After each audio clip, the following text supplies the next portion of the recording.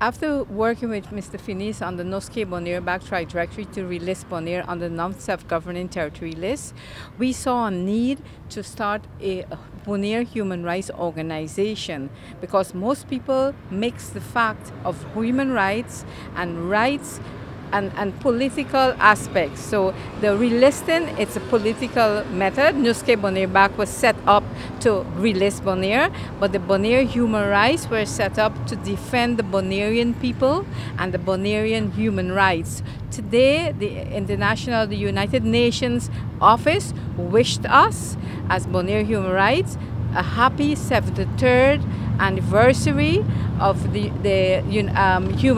International Human Rights Day, the 10th of December.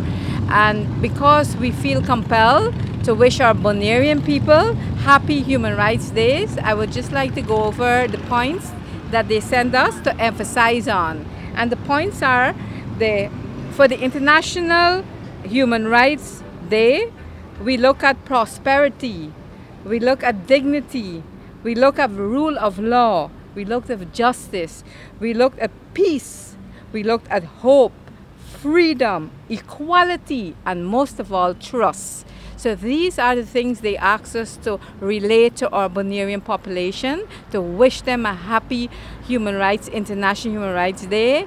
And we are happy that we have our own office and they can communicate with us so we can defend the Bonaireans and the Bonairean people human rights aspect.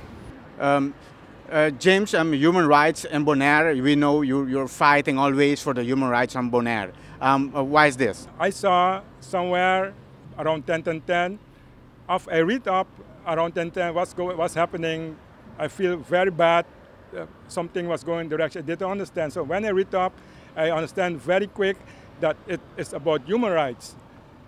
And the right that I was losing my possibility to not have a say in my own home and lose my identity, lose my culture, lose everything. And I read up about human rights. Based on that, I write a letter from the first day before 10 October 2010 saying, compromising that you as a government has violated my rights, my human rights of me and my 2 underage kids.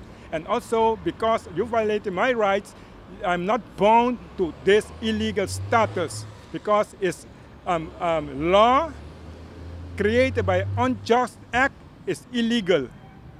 You can't create law by an unjust act. So on that base, I start fighting for this right.